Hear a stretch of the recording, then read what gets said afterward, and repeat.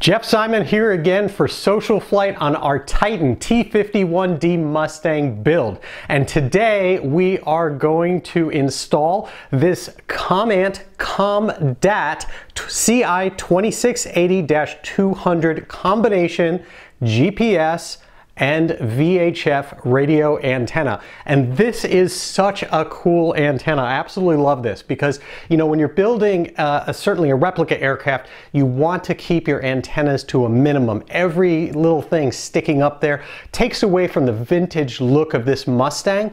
And so we really want to minimize that. In addition to it, you really don't have a lot of space for antennas on top. And so the idea that we can combine our very sensitive GPS antenna that we're going to need for navigation with our VHF comm antenna in this one unit from Comant is fantastic, and it's going to look great on the turtle deck when we go and we get this thing installed. So now Jake, of course, will be doing much of the installation on this one, but I wanted to get started with just a few basics.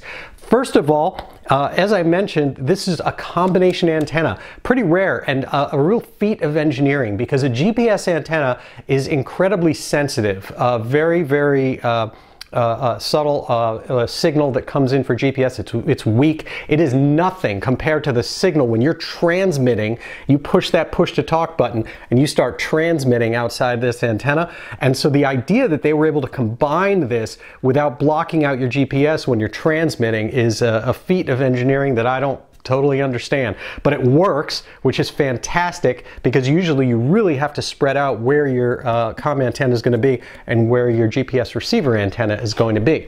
Now, quick tour of this. On the bottom we have 4 mounting points, and then we also have the 2 connectors here that are very basic. They go to a coax cable, and we'll be using very high quality coax for doing this. It's incredibly important to do that. We're not wiring a coax today, so when we actually get to that stage, I'll tell you more about the process of wiring your antennas in a future installment. Another note that I'd like to do, and this one really gets into some crazy math for us, which we don't usually do here on SocialFlight, and that's talking about ground planes. When you are dealing with antennas, ground planes are incredibly important.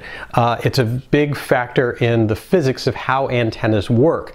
Now, the math I talked about is a little thing I'll go over here for a minute there. It's pretty complicated. It actually came to me in how it was explained to me from the folks over at Comant Antennas, and a big shout out to Ryan Deck for passing that along and helping out with my understanding of how these antennas work. Now, what's very important is to make sure you have an adequately sized ground plane for this antenna.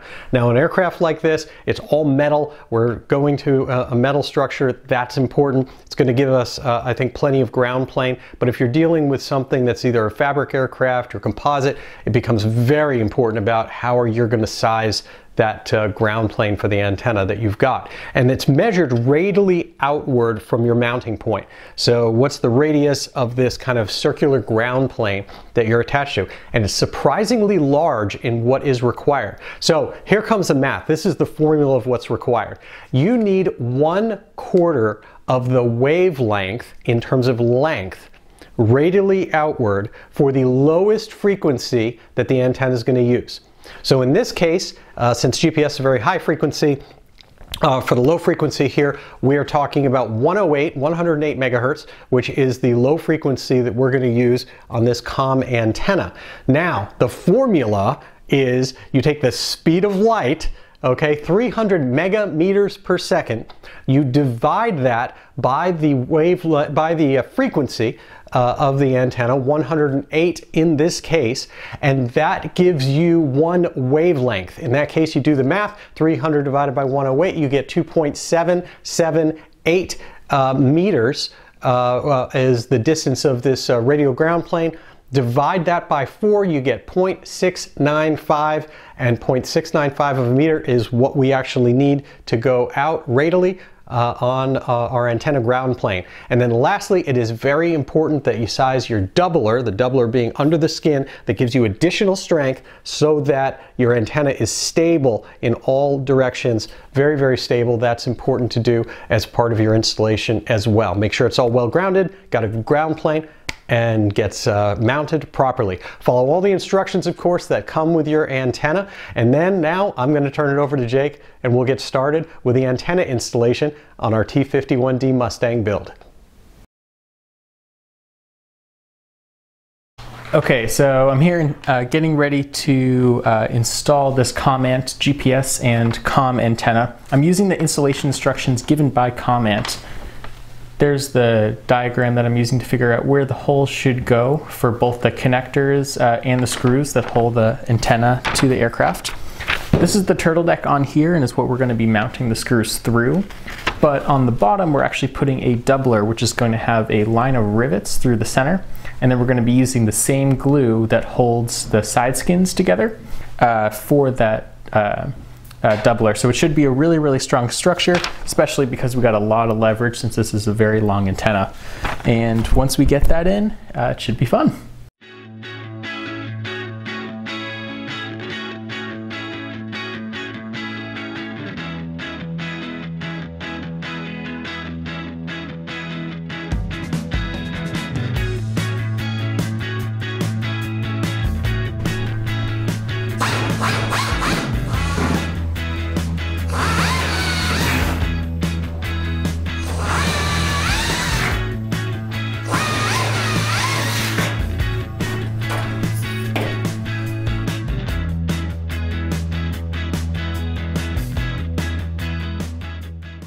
Okay, so we made this doubler out of 032 aluminum. This is gonna go on the bottom side. It's gonna have a center line of rivets, and then it's going to be attached using that same glue that we used with the side skins. So we're gonna put this in place and then drill down. Yeah, that's the back.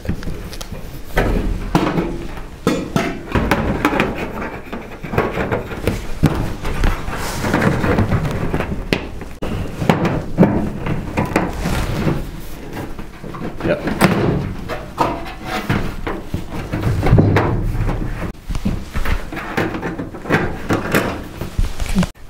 Okay, so I learned a little lesson here. I was able to properly place the holes in the turtle deck for the antenna, but then when we put the doubler on, the holes weren't there. So I'm gonna have to match as best as I can, especially for the bigger holes, into that doubler, and see if I can get it to line up as well as possible.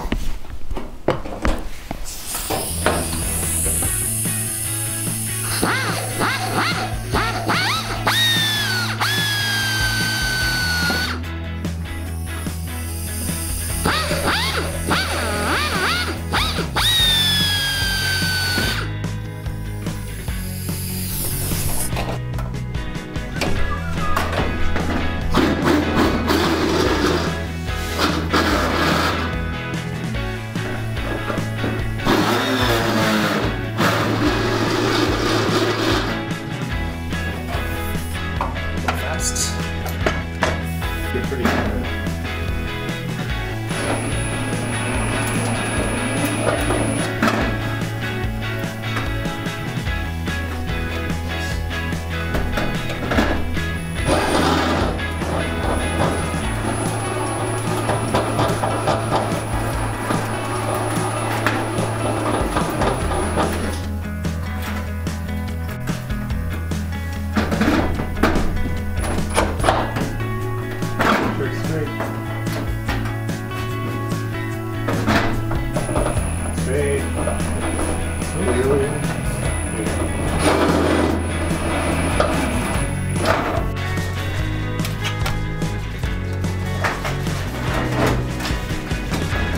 They all fit perfectly.